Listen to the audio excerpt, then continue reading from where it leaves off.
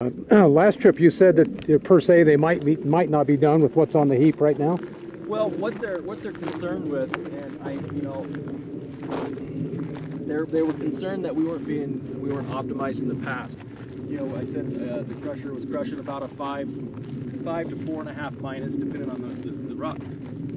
We don't know. We're speculating that it might not have been small enough. So we may have an option of recrushing the heap, taking it down to size, which would be determined by McClellan. So you've sampled it then?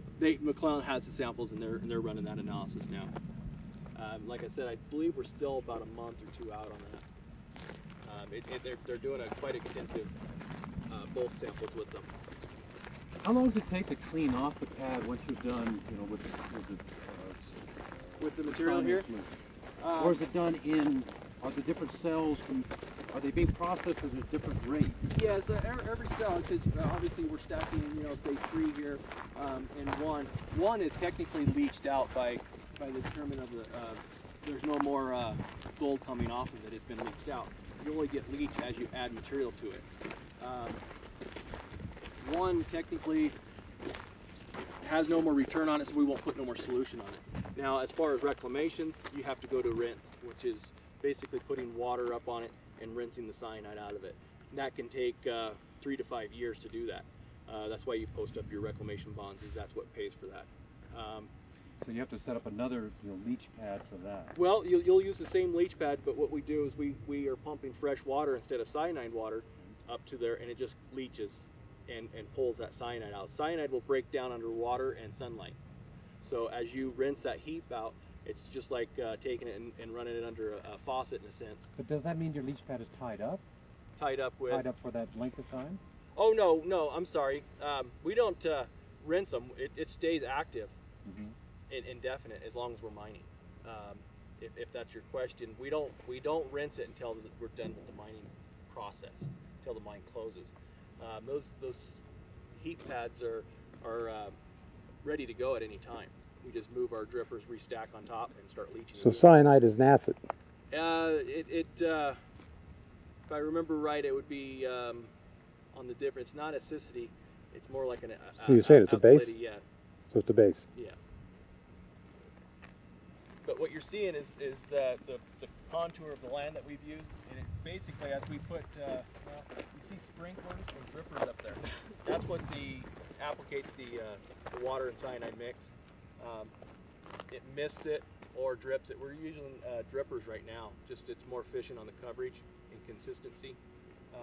It just drips in, maybe a half a gallon a minute, and within 18 to 24 inches.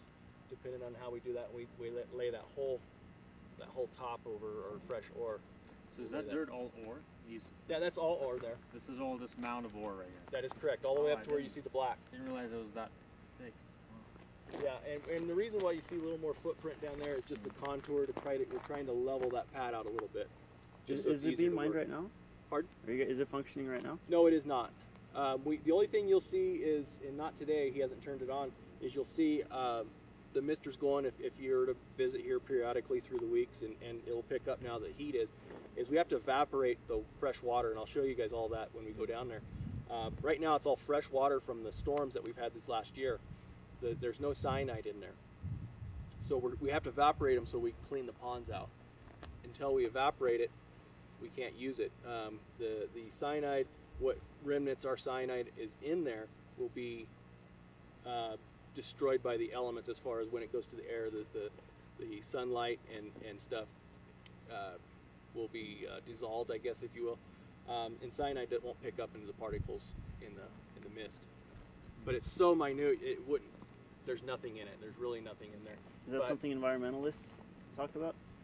I'm not familiar with if we've had any talk about that, but environmentalists, they don't like cyanide. Yeah. It's just, that's just a natural thing, but you're talking thousands of a percent per gallon of water, which is, you wouldn't want to drink it because of the potential hazards, but I really don't think it would hurt you. So that's a working solution? Pardon? It's that small amount of cyanide for water? It's very, very little amount of cyanide per ton that you're putting up there. It does not take much. We have in the trenches there, you'll see what we call a header. There's a 6-inch line that pressurizes all of our lines that go up. They're going up with about a 2-inch line, and that feeds all dripers. We'll just continue down through here, take you into the plant, and then I can get a little more into the process of how the cyanide works with the gold. One question on the mill. You said the higher grade stuff goes to the mill. Yes. Why is that? Well, cyanide doesn't leach free gold. It's got to be within a certain range, and I don't know the technicals on that, but I know there's a cutoff point, and Jim will predetermine that with McClellan. Where's your cutoff? Where's your grade goes to heap leach, and that's where they optimize that for us. Is they say you can leach it effectively with your circuit at this grade, and at everything above that you need to float it off or gravity separate it. Okay. So the higher the grade, it would take too much cyanide to break down the gold. It would take too long. I mean, it could take a long time to do that. Now, at a certain grade, can you actually start seeing the gold? Absolutely. What grade? I don't know our ore specifically. You know, you could probably start picking up gold flakes. Oh, you'll see the flakes.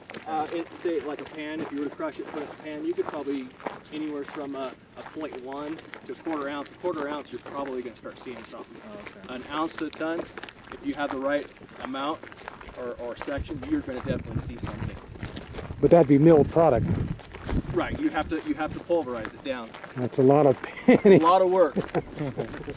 I've done several things on different projects on my own and stuff where, you know, you're just using you make your own mortar pestle. Mortar pestle. Just kind of break it down, throw it in a pan, and you got your color right there. Oh, like a field sample. Exactly. How much space does a ton of ore take up? Gosh. I don't know what the volume is on it for. 20 tons? Well, the truck we had used in the past were 50 tons. Did you do any panning? I believe, Not I'm tourist stuff, but speculating on the Yeah, we played more up in serious the. grade Oh, we panning. played up in the mother lode and stuff. Oh, yeah. It just makes more economic, especially at decent We prefer to prices. go for the